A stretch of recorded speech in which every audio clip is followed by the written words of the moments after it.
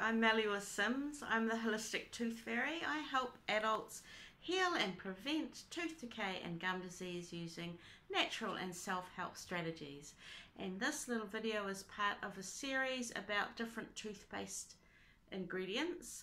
And today I'm talking about silica, or hydrated silica as it is often called, like for example in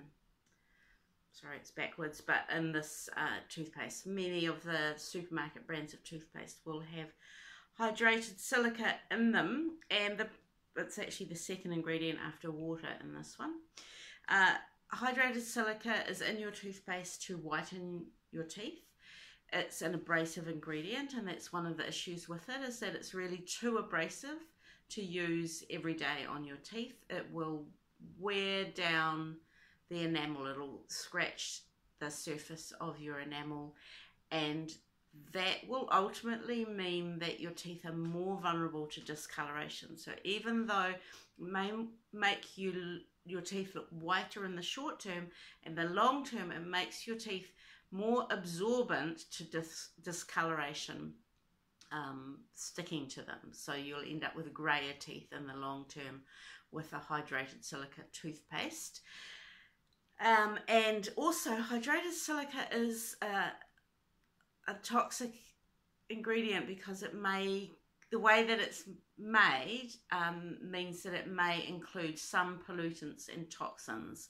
And it's a bit of a black box because the manufacturers don't like to share much information about where the ingredients come from, but it does seem that this is a compromised, if not dangerous, ingredient to include in your daily toothbrushing routine.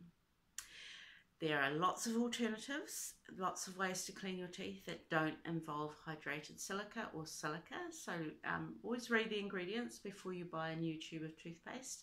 And if you're interested in homemade or natural easy alternatives to toothpaste, you might be interested in my Healthy Teeth Challenge, which is free. I'll put a link in the information. And look out for other videos in this series about other toothpaste ingredients. And until then, remember, you're the boss of your mouth. Bye.